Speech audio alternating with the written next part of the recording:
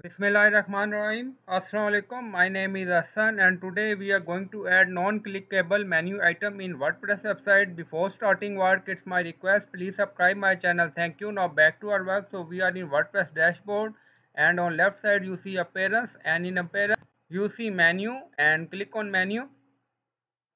So we will add non-clickable menu item and this is our top menu. So we will add menu item here. So here you see custom link. So click on it and in URL add hash and now add link text.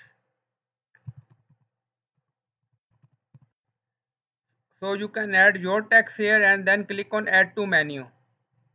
Menu item is added. Here you see non-clickable and click on save menu. And then go to website and refresh the page. And here you see non-clickable.